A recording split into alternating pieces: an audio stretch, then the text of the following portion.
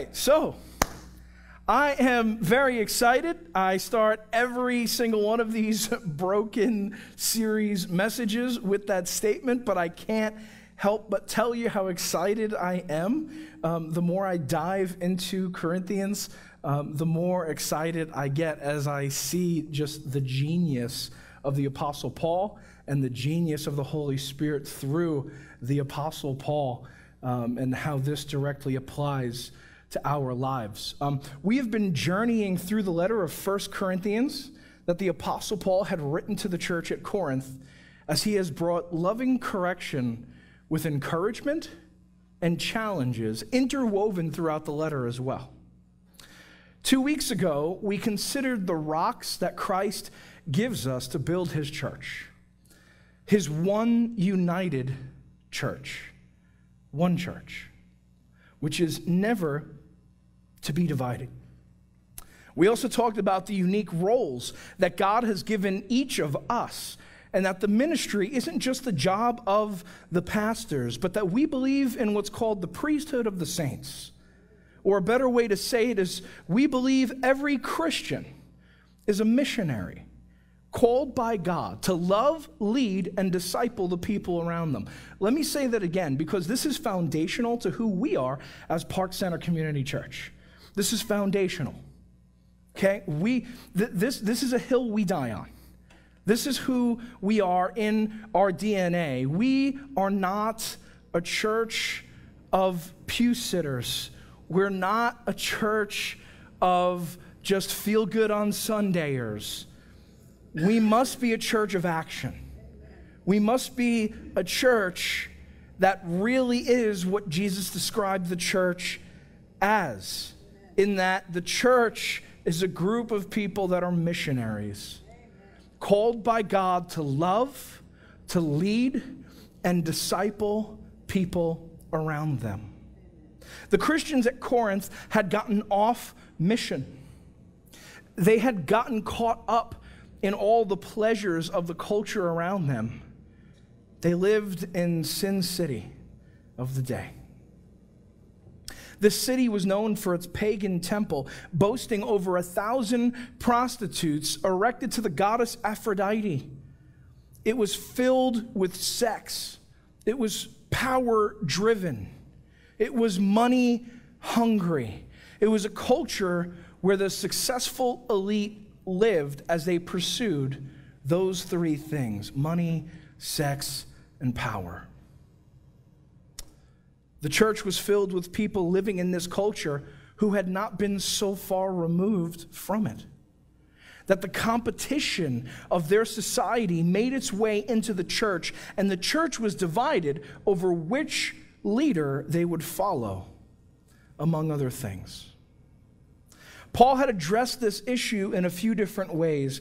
And 2 weeks ago, we see in 1 Corinthians chapter 3, verses 16 and 17, Paul issues a stern warning to the church at Corinth, where he writes, "Don't you yourselves know that you are God's temple, and that the Spirit of God lives in you?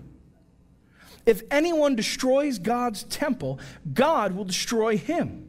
For God's temple is holy, and that is what you are." Now, not to repeat everything we went over 2 weeks ago, but just to serve as a reminder, right? We talked about in this particular passage, right? In Koine Greek, there's two different words for the word you, right? So there's the you in the singular when I say, "Mom, how are you?" And then there's you in the plural, which is, "Hey, how are you?" Now, in English, we use that same word, Y-O-U. In Greek, it's two different words for when they're addressing plurality versus singular. And every time that we see in the New Testament that you are referred to as a temple, or your body is a temple of the Holy Spirit, it is in the plural. What he is saying is you make the one temple of the Holy Spirit. You are the church. You, combined with all the people who have gone on before us for the last 2,000 years. Okay? One church. There's people sitting in different chairs in all different places throughout the world right now, going through this very same experience. They're not a different church.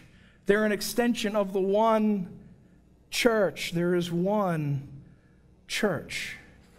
And Paul says, if anyone destroys God's one church, his one temple, God will destroy him. God takes unity very seriously.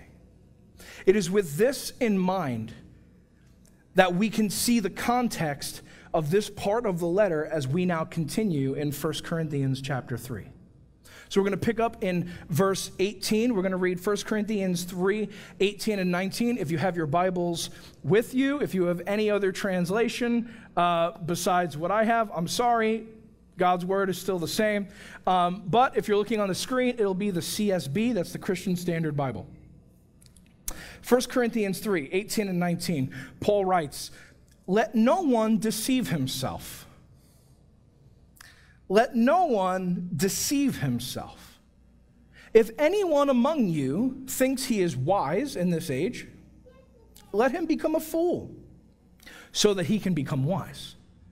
For the wisdom of this world is foolishness with God, since it is written, He catches the wise in their craftiness." Well, Paul cuts straight to the heart of the issue here. He says, let no one deceive themselves. Let no one deceive themselves. When the church at Corinth allowed the ways of Corinth into the church, it created divisions among those who thought they were smarter or wiser. They would separate into classes and follow different leaders who met their personal preferences. By doing this, they missed out on what the other leaders had to offer. Have you noticed that if you only hear from one pastor, you tend to think a lot how they think, and you tend to act a lot how they act? That's not healthy for you. God gave you two parents. Okay, so there's already diversity in how you're being raised, right? And it takes a village. It does. It takes a village to raise children. There's a reason for that. They need to experience diversity. There are things I'm great at that my wife is terrible at. There are things my wife is great at that I am terrible at. And there's things we're just both terrible at. That if my kids have to build whether they're going to be good or not in that area based on my wife and I, they're in a lot of danger. But I put them around you great people. Why? To serve as examples, because more is caught than taught, right? They see how you live. They see how you interact with one another. They see how you interact with the Word of God. They see this. They see how you handle conflict. They see how you handle small talk. They experience all these things. And so in the same way, understand this. It is not healthy if the only leader you are listening to is me. Now look, we're a family, I get it, and I'm not suggesting that you shouldn't be committed to a local church. You should be. But not so much because of the preaching, but because of the family. You understand? We as a family will listen to multiple leaders. We will try to have a variety of teaching even here. Why? Why? For your sake.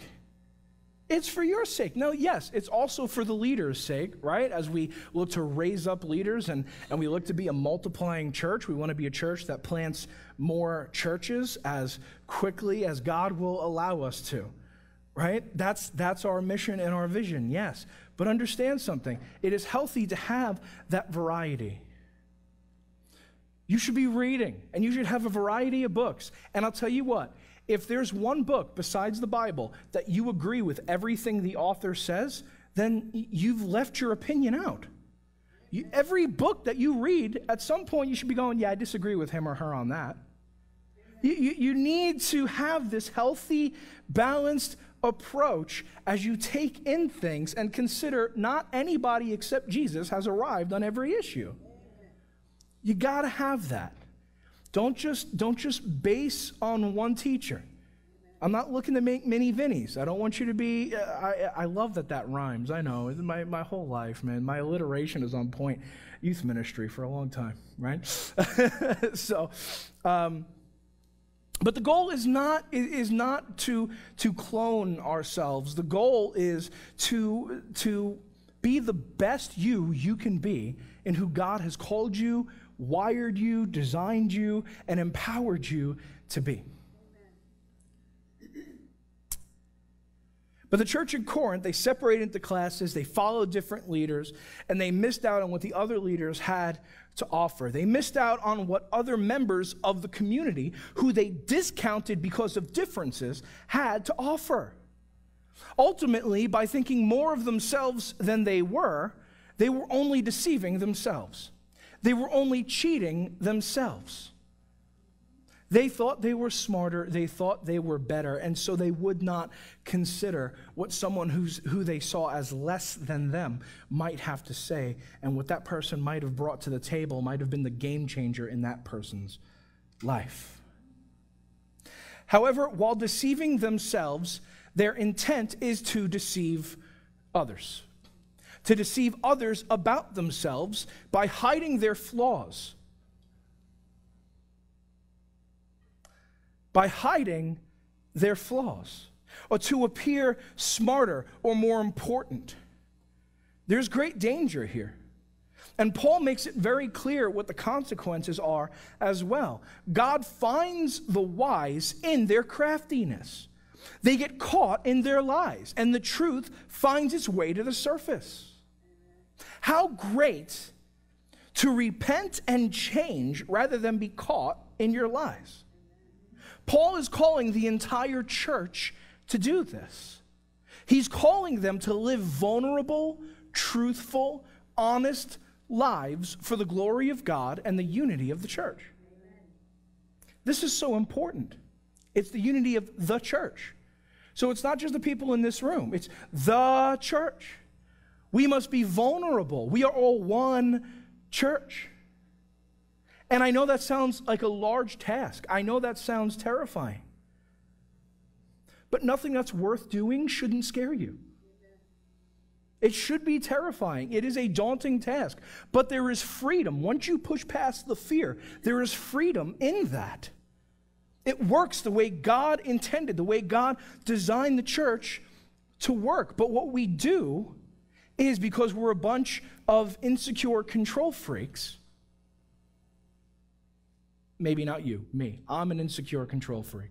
Maybe one day you guys will be as well. So just kind of tuck this in your back pocket if God ever convicts you in this area. But he's already convicted me, okay? I am an insecure control freak. And so here's what I'll do sometimes. Sometimes I become conflict averse. Sometimes I'm scared to say no or to hurt somebody's feelings. Do you know why? Because I'm a control freak. I want to control their perception of me. Sometimes when people make things up about me that aren't true, I have this incredible inward battle that brings me to tears. Because I could so easily pick up a phone and just bring clarity. But instead, sometimes I just need to shut my mouth and allow God to handle it the way he says here he'll handle it. But I'm a control freak, and I'm insecure, and I don't want people to know all my flaws. Unfortunately for me, one of my flaws I can't hide. I'm a stress eater. You can't fake this. It's the truth, and I'm choosing to be vulnerable. I'm choosing to be honest. Because I want to lead by example. I want to do what Paul did. Paul said, follow me as I follow Christ. Well, follow me. Be vulnerable. Amen.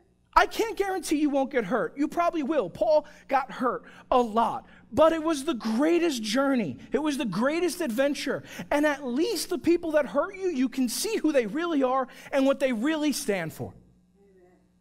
At least there's no mystery. There's no wondering. There's no passive aggressive. There's no confusion. It's very clear. You're for me or you're not for me. You'll hurt my feelings for my good or you'll hurt my feelings for your good. It's going to be out there, but be vulnerable. And when you get crushed, don't just lay down and die and then say, I'll never be crushed again, and put this thick wall around your heart and around yourself. But that's what we do in church world, especially church world on Long Island, because everybody in church world on Long Island has been hurt by somebody. Amen. The church has failed most people on this island. Amen. It has. And I'm sorry. I know that hurts. It's failed me too. I've had my heart broken too. I know the pain. But you don't give up being vulnerable. Because we're one church. As one family who God has called together on one mission. And if we're not going to be vulnerable with each other because we're afraid of getting hurt, do you know what the collateral damage is? Lost people outside.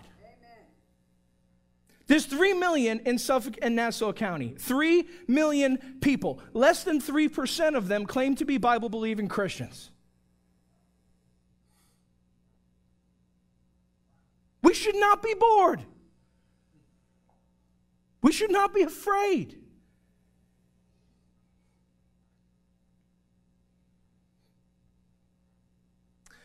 So what about you? What about you? What are you hiding? I mean, don't you get tired of living a double life? Don't you get tired of feeling like you have to wear a mask around Christians? These are the people you should be able to let your hair down with, if you have any hair. You need to be able to be real, to be vulnerable. But church is the scariest place in the world. I forgot who said it, but some famous person said, what's interesting about the church is it's the only place where they kill their wounded. We do. We do. In the church, second somebody's vulnerable, we judge them and break them down, and then we do what the Pharisees do. God, thank you that I'm not like so-and-so. Really? Really? Here's where I hurt your feelings, okay? If what I just said to you got you thinking about somebody else, you're judging and you're out of line. If what I just said to you got you peering into your own soul and saying, God, challenge me, well, then you're paying attention.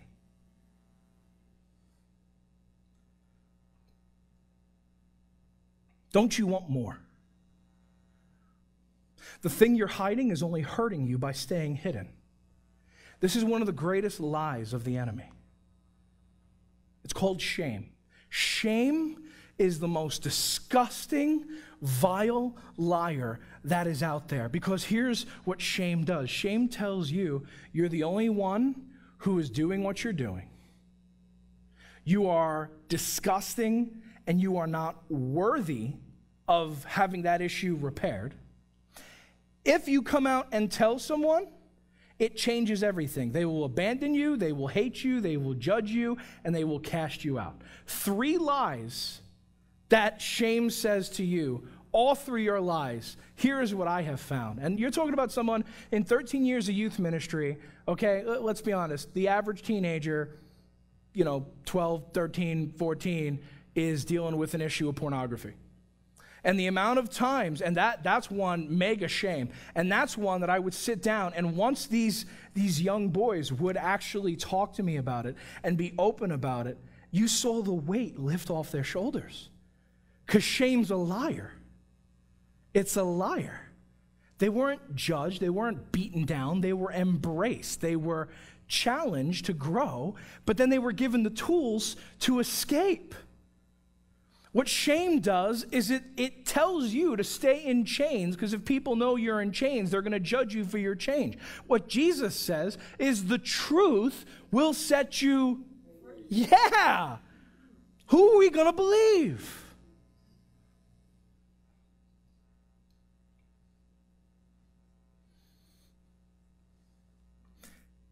And there's something even worse that could happen, which is you keep your secret and you never get caught. And the truth never comes to the surface. Well, that's worse than getting caught. Getting caught is God's grace. It is worse never getting caught. If you never get caught, you only live a life damaging yourself. By not getting caught, you go through the pain over and over and over, and the burn of carrying something that you can't carry. There is freedom in confession and repentance. It's okay to not be okay here. It's okay to not be okay here. You aren't judged, you are loved. You are loved by God and accepted as you are. Listen, we're all just a bunch of broken misfits who God has gathered as his own people because of his grace. That is why this is the broken church. Stop hiding. Stop deceiving yourselves. Be free. Be open. Paul continues in verse 20. He writes, "And again, the Lord knows that the reasonings of the wise are futile." Futile is a word I love because I am a bit of a nerd, and I love sci-fi movies and TV shows such as Star Trek. And in Star Trek, there was this race of violent robot alien life forms called the Borg. Any Trekkies in the room? All right, yes, cool. So you all could see the scene, right, where Patrick Stewart now is in the whole Borg outfit, right? And now they're in danger. The Enterprise is in danger as usual. The Borg board them, and now they're trying to fight back. And he says something that I know all my Trekkie fans could quote. He goes, "Resistance is futile. Resistance is useless. It's not even worth trying because you have no chance at all." Futility. The wisdom of the wise in this world is an exercise of futility. It is worthless. We could have all this science, all this technology. People from 2,000 years ago would, if they could peer into our world, would probably be both impressed and confused. Like, what is that thing with 3 legs doing in the back of the room, and why is there an image of what's going on here on a screen?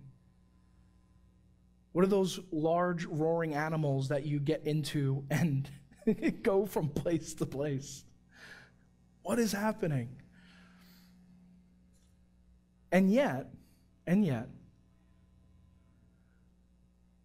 the means by which you live or die for eternity after this are exactly the same.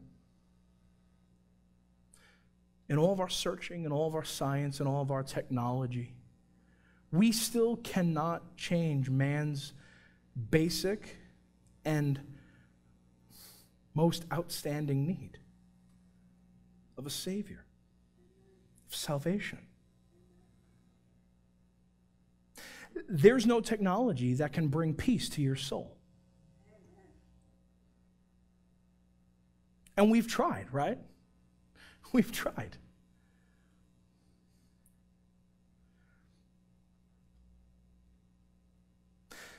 This is true not only of our sciences and attempts at explaining our origins apart from God, but this truth also pertains to our hope and our salvation.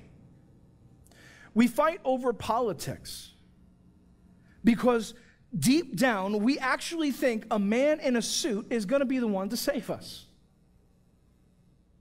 And so we fight and block each other on Facebook if somebody voted for somebody other than who we voted for. Really? Really? Maybe you've put too much hope in a man or woman who lost. Maybe you put too much stock into a person. If you will divide over friendships over who somebody voted for. We fight over money because we think with enough financial empowerment, we might be able to save ourselves. We consume drugs, alcohol, sex, power, influence, and anything we can get our hands on to try to save ourselves from the deep feeling of despair and fear that looms. And we try to ignore that feeling.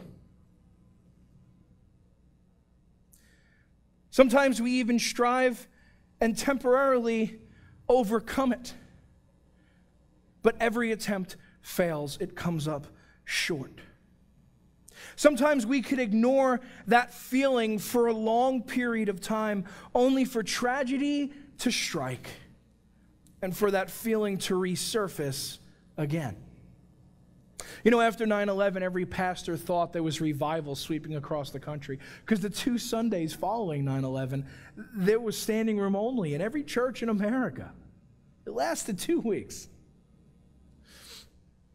Then we realized we don't need him again. But for a moment, we realized how powerless we really are. For a brief moment, we recognized that the sovereign God is the only answer. Just for a brief moment. Before we went back to doing it our own way. We failed to see that our only means of salvation is by placing our hope, our faith, our trust, our souls, our lives in the hands of Jesus Christ. This doesn't happen through some mystical prayer, but by a true confession of heart and mouth in the way that we now live our lives. It means we change. But let me be really clear. And this is where many Christians get confused and feel they have the right to judge people. Let me be really clear. When Jesus changed you, he did not change you from a bad person to a good person. He changed you from a dead person to a living person. When Jesus changed you, he did not change you from a bad person to a good person. He changed you from a dead person to a living person who will make mistakes. Often, in fact. But live in pursuit of God's best for your life by submitting to the Holy Spirit, who takes up residence inside of your very soul. Paul continues in verses 21 through 23. He says, "So let no one boast in human leaders, for everything is yours." Wow. Everything is yours. Whether Paul or Apollos or Cephas or the world or life or death or things present or things to come, everything is yours.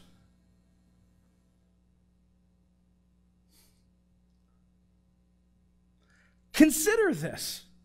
This is coming from the same man who said, "I have learned to be content when I have had much and when I have had little." Wait a second, Paul, you just said everything is yours. What do you mean, when you've had little? You've never had little. Everything is yours, right, Paul? Contradicting yourself here? Everything is yours. And you belong to Christ, and Christ belongs to God. You know, I find it amazing sometimes what my children will fight with each other over. It's remarkable. Noah will be playing with a particular toy, and despite the thousands of toys in their room, Timothy will suddenly want to play with the one toy Noah is playing with, which is just insane. Aaron and I bought them so many things for them to enjoy because we love them and love to bring them joy. They have access to all of the toys, but for some reason, they become competitive and territorial.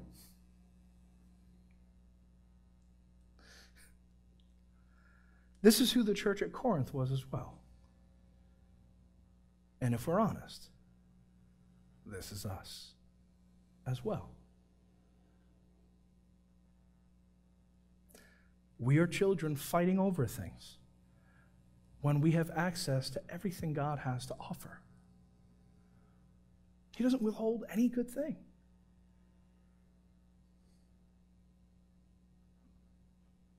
If we're honest and we're self-aware enough to admit it, we will see ourselves here as well. But that requires honesty. And what prohibits honesty is fear of being vulnerable because of shame. Do you see how the links in the chain work? The enemy of your souls has had thousands of years to study human psychology. He knows how to hold you down, how to beat you with guilt. In fact, he has a nickname. It's the accuser of the brethren. Well, that's an interesting name. Because he stands there and whispers in your ear, "You're not worthy. I know what you did today. I know where your mind wandered. I know if there wasn't a police officer, what you would have done that day. I know if you weren't afraid of the consequences, what you would have done. Your heart is wicked. Your heart is vile. You are not worthy of God's love. How dare you show up at church? You go to church? What's wrong with you? You don't belong there. That's for good people." He isolates you.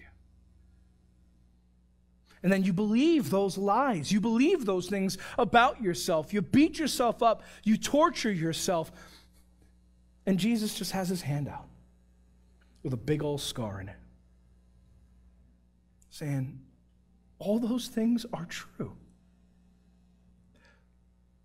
But I love you, and I died so that God's wrath for those things would be absorbed. Those things are true, but they're not counting anymore. They're done. They're over. I accept you as you are. I'm not saying you need to wash up before you come be a part of my family. I want you to come in as you are. Listen, let me be really, really clear. The day that we have a dress code at this church is the day I resign.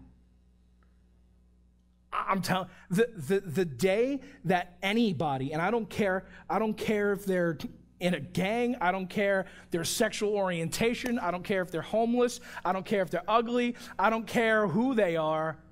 Anybody walks through these doors and feels like they don't belong here because of something I've done is the day I resign. That is failure. We must walk in that same light and understand something. Understand the battle that person had to fight with shame to walk into the doors. To greet them with anything other than killing a fatted calf and a big old ring is sin. Not just wrong, it's sinful, it's vile, it's ugly. And it's arrogant for us to think we're more worthy to be a part of God's family than anybody else. Talk about lacking self-awareness. Paul warned the church at Corinth to not boast, to not find their confidence in human leaders, because everything is theirs. They have access to the same Jesus, to the same Spirit, to the same God the Father, to the same Holy Scriptures, to the same promises that God has promised all of his children. We are one church. Jesus died for his one church. He gave his life for the church, and he will preserve her. We are the church, and we all share in the same benefits of every member of the church. But understand something. Those benefits, as Paul wrote here, are in Christ. Right? He wasn't contradicting himself. He made it clear that those benefits are in Christ. And it's as we submit to Christ, as we allow him to live his life through us, that we see every benefit that God has for us is available to us in his will and through him as we submit, as we obey. Listen, if you're not crazy, filthy rich, it doesn't mean you don't have access to the riches of God. It means God is more interested in your holiness than your happiness. He's more interested in your character than in your wallet. Amen. See, riches are not measured in the earthly way of measuring riches. Paul just talked about that. The wisdom of the world is foolishness. Amen. If you want to be wise, then become a fool in the eyes of the world. To the world, it is foolish. It is foolish to find more value in living basically as a homeless person, going around from town to town to deliver the gospel. And yet that's exactly what Jesus did. It's exactly what Jesus did. The world considers it foolish. But it is the wisest thing we can do, is give our lives to Jesus Christ. Jesus died for his church. He gave his life for his church. He will preserve his church.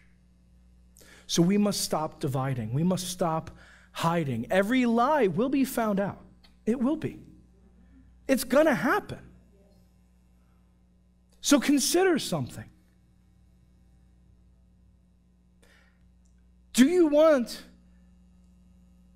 to be the one who puts out a vulnerable, true stamp and picture of who you are for one another to see, of your own will to be accepted and loved? And yes, sometimes hurt. Or when you least expect it, do you want God to uproot it? See, God is going to make you vulnerable one way or another.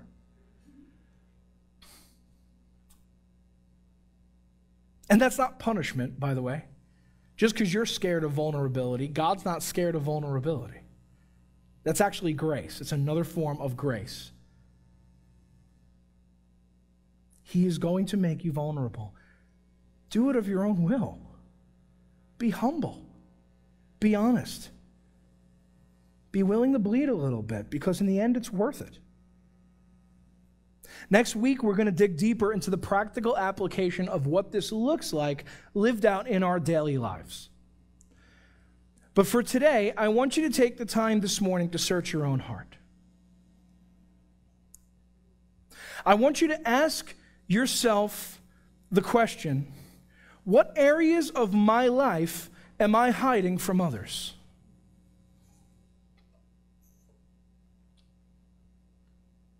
Take the time, really consider. Now, while we're here, right? You don't have to schedule this. I'm scheduling it for you. Okay? It's 10:39. I preached less than usual to give you time now to do this. So we're going to do this. We're going to do this right now. So close your eyes. Be alone with God in the room for a moment. And ask yourself the question, what areas of my life am I hiding from others? Ask yourself, what secrets am I trying to hide from God and even from myself? Take the time this morning to be honest and allow God the Holy Spirit to convict you. Allow Him to speak. Don't speak for Him. Don't speak at Him. Give Him the opportunity to speak to your soul. Kyle's going to play lightly in the background for a few minutes and give you the opportunity to pray and seek God for healing and for change in these areas. Then we're going to worship, and then Pastor Paul and I will be up here if anyone needs some prayer. So take the time now. Don't take this lightly. Please, don't let this be an exercise in futility. This could be the moment. This could be the day that everything changes. This could be your remember when story. The moment that, you said, I've been holding this burden for years. I've been holding this for a long time. I've been hiding. I've been afraid of being judged. I've been afraid of being vulnerable. And because of that, I've only been able to go so deep in every one of my relationships. Well, break through in your relationship with God right here, right now, and I guarantee you, in no way, shape, or form is He going to give you permission to only be vulnerable with Him and not be vulnerable with the rest of the body of Christ. It's not biblical. It's not how He works. So be vulnerable, be honest, be self-aware, allow him to speak to your heart, allow him to challenge you. And then we're going to worship him and thank him in response. Let's pray.